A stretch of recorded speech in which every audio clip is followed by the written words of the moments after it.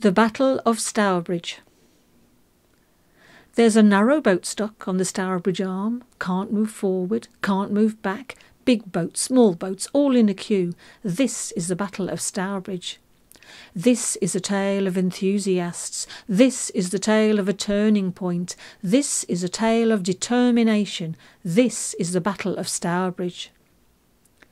Back in the 1770s, a canal was dug from Wordsley Junction to Stourbridge Town, Stourton to Blackdelph.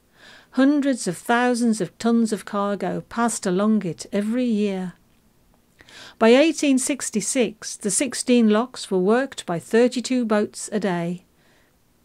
1960 saw them in a terrible state, with heavy creaking, leaking gates and balance beams half burned away.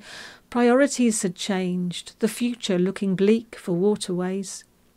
From Stourton to Stourbridge, the cut, no more than mud and rushes, stagnant water, stirred a group of local folk who got together, cogitating, agitating, making a nuisance of themselves.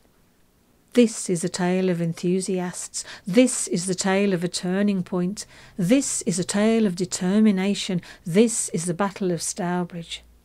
There's a narrowboat stuck on the Stourbridge arm. Can't move forward, can't move back. Big boats, small boats, all in a queue. This is the Battle of Stourbridge. A procession of people pulling a rope stretched from the stern on the towing path, rocking, pulling, working together. This is the Battle of Stourbridge. Vesta charged a wall of spoil, Land Rover, chain, power of Dane, beat of Bollinger, churning mud. This is the Battle of Stourbridge. Canals should not be stinking ditches. They could be an asset for everyone. Clear the towpaths, dredge the bed. Not on your life, the authorities said. And when the enthusiasts brought a dragline digger in, a man was sent from the BTC, wearing gumboots and a trilby hat. He looked and said, "You can't do that. You're breaking the law." There was such a to-do. "If the dragline bucket so much as breaks the surface, we will prosecute you." The bucket was dropped, and it landed a mention in the Times. This is a tale of enthusiasts. This is the tale of a turning point. This is a tale of determination. This is the Battle of Stourbridge.